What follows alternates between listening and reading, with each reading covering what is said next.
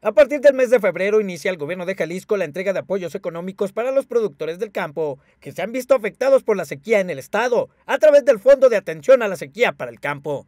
Autoridades destinarán una bolsa de 300 millones de pesos para esta estrategia y dar atención a productores agrícolas y pecuarios afectados por las altas temperaturas y la falta de lluvia. Este recurso es 100% estatal ante la falta de apoyo y negativa del gobierno federal, explicó el gobernador Enrique Alfaro Ramírez.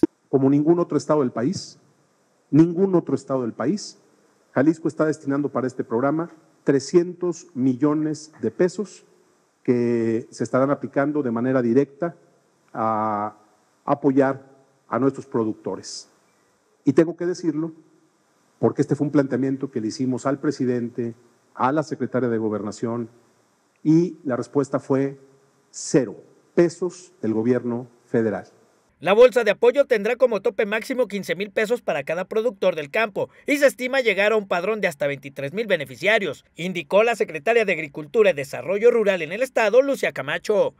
El monto de apoyo va a ser de 3,000 pesos por hectárea afectada, con un monto máximo de 5 hectáreas por productor, es decir, hasta 15,000 pesos por productor será el monto máximo de apoyo.